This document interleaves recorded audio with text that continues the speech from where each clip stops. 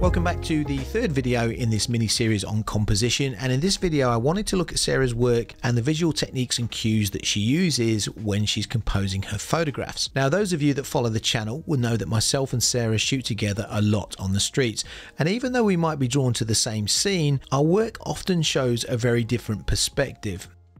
Now, Sarah's image is all about the character, the scene, and the way she's brought a number of elements together in the frame. We have the main guy in the foreground. His expression and body language really makes the photograph, but the background with the horse, the big guy, the woman with the buggy on the right hand side of the frame, all these different elements add up to make the image far more interesting to look at. Each element has its own place in the frame, and the eye bounces back and forth between them, making it very visually stimulating to look at. Now, if you look at my interpretation of the same scene, we can see that I'm a lot closer. The composition is a lot simpler, and it only has a couple of elements within the frame, and it's more immediate to look at. But for me, once that immediacy is gone, Sarah's is by far the more interesting photograph overall. Now, this is one of my favourite images from Sarah. It was taken in Brighton a couple of years ago, and if you want to see her actually taking this image, you can do in one of our earlier videos on the channel.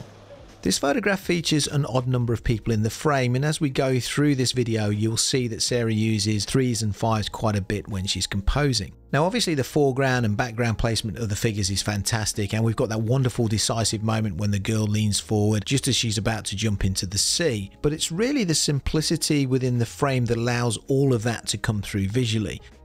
The whole structure of the image relies on a strong diagonal created by the girl jumping and the relationship of the other elements to that diagonal. There's a wonderful connection of the figures through their arms and legs which brings them together visually, and the simple background makes sure the eye focuses on the figures. Now, as you'll see with a lot of Sarah's work, she uses a really deep depth of field. All of the people in the frame have a reason to be there, either to support a figure in the frame or to give interest in the frame overall. What's nice about this image is the sheer simplicity of it. We have a group of 3 people climbing a sea wall. They're all in different positions with the young kid crouching down, and any other position for her and the shot wouldn't have worked as well. We have this power of 3 again, and this is emphasized also by the 3 rectangles in the wall. Compositionally, we have another diagonal, and we have a good relationship of the other figures in the frame to that diagonal. And again, a simple street scene constructed with 3s, the composition sits on that familiar diagonal and all the elements are being brought together through it. And again, no one person has prominence in the frame. We have a balance of 3 figures, and this is what brings the visual interest. Not one of these girls is more important in the frame than the others. Here's another great example of giving the same amount of importance to all of the people within the frame. Compositionally, it's also fascinating to break down. We have an odd number of people in the frame, which we've talked about. The ladies to the left have some symmetry to them. They have their hands to their faces, their bags on their laps, sunglasses. And then we have another 2 ladies turning into each other. And again, we have that repetition of the hand on the head. And on the end, we have a 5th lady who finishes the line off. Her body position is dead ahead. Her bag is on the floor this time, and she's the only one with a hat and ice cream. Again, using a deep depth of field, Sarah's given the same importance to each of these people within the frame. And that's really the power of this particular photograph. And in this image from Brighton, we have a similar idea. The kids closest to the frame have symmetry to them, the kids in the middle are turned into each other, and the kid on the end finishes the composition off.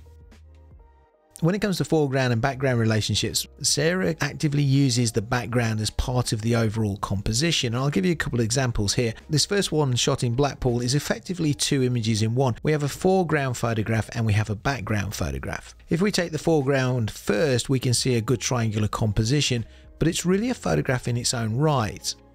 And if we look at the background, we can see that's almost a photograph in its own right. The clever bit comes when she combines the foreground and the background together in one photograph in a split second while she's walking along the seafront. And this idea of foreground and background has been used in this photograph too, but it's the repeating pattern of shape which takes the eye through the image. It starts off with the dog and the man in the foreground and then goes through the frame to the performer in the background.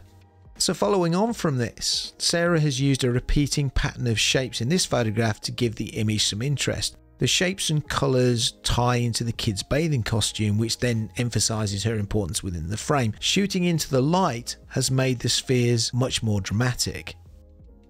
And in this photograph, she's used the lines of the steps as her repeating pattern. These lines lead the eye to the three figures, but in this case we do have a dominant figure in the foreground.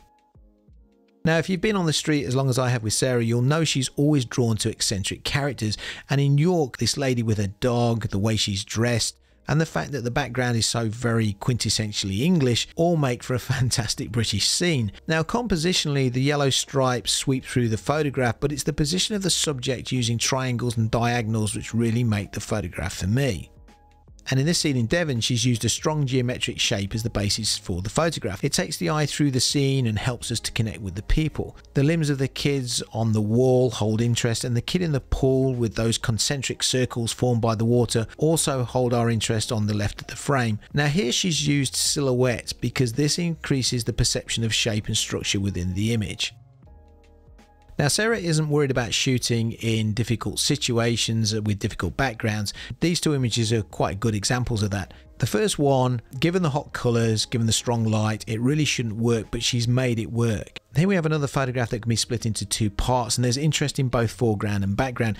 Sarah's used a big depth of field so that everything is in focus. We have the two figures looking in opposite directions out of the frame, and both have good figure-background relationships. She's managed to get the woman in white with her head against the dark background, and the same with the kid, albeit the darkness is created by the brim of his hat. The kid has a nice triangular shape, which Sarah loves to use, and there's a nice contrast in body language between the two figures. It's the same with this photograph in London. We've got a very tricky background here. There's a lot going on, lots of people in the frame, but we have a good triangular composition with the mother and the kids, and this is reflected throughout the frame with other triangles. We've also got this idea of two photographs from one image. We have the lady and her kids on the right hand side of the image, and the lady walking with the flowers on the left hand side of the image. And it's Sarah's skill in bringing this together which really makes the image work.